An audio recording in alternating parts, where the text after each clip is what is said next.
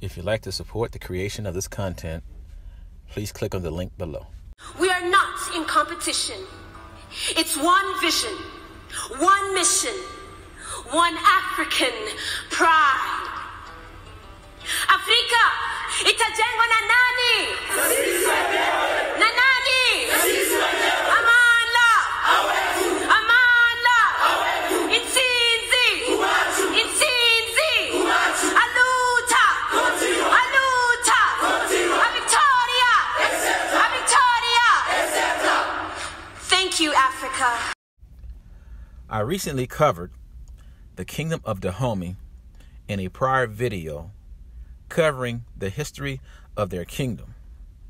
This video will cover the all-female regiment of the Dahomey Kingdom, who referred to themselves as Mino, which in their fond language means our mothers. But the Europeans referred to these women soldiers as Amazons. The Dahomey Amazons are of the Fon tribe, and their kingdom of Dahomey is located in present-day Benin. Their kingdom lasted until the end of the 19th century.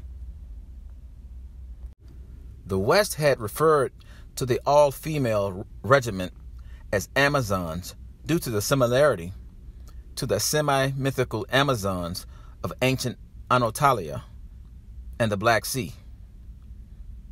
It is believed that King Wegbaja, who ruled the kingdom of Dahomey from 1645 AD to 1685, originally started the group which would become the Amazons as a corps of elephant hunters called the Jabeto.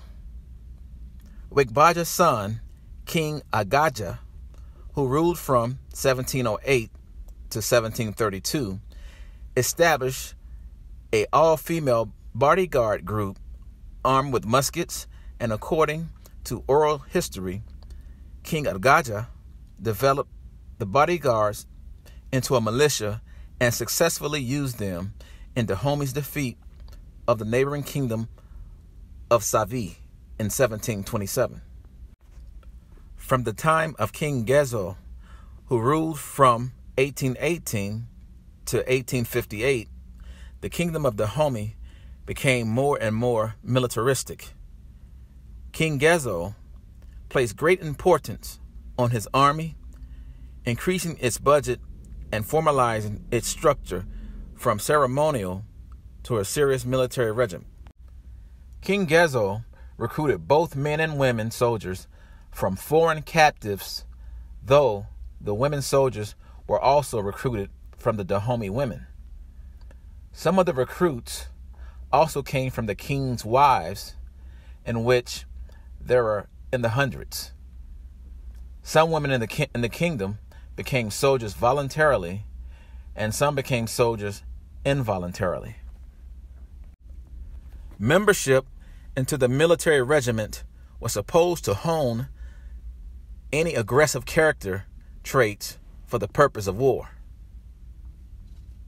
While the women were part of the military regiment, they were not allowed to have children or be part of married life.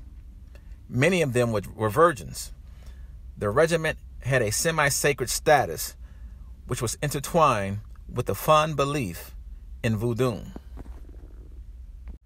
The Mino trained with fierce physical exercise and discipline was emphasized. Serving within this military regiment offered the women the opportunity to rise to positions of command and influence. These women soldiers were rigorously trained, given uniforms, and equipped with Danish guns obtained from the slave trade.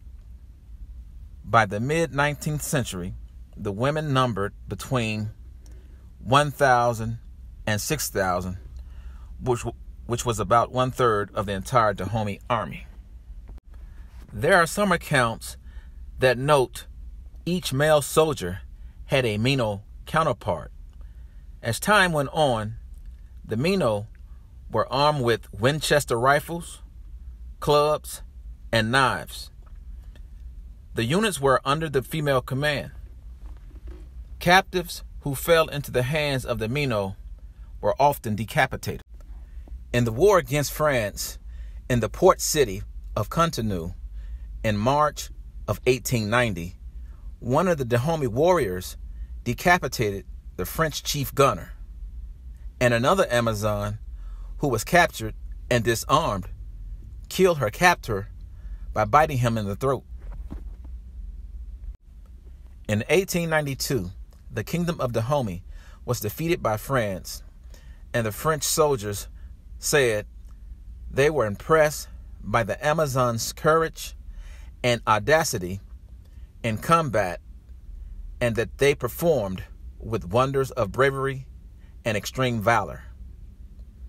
The last surviving Amazon of the Dahomey kingdom is said to have been a woman named Nawi, who died in 1979.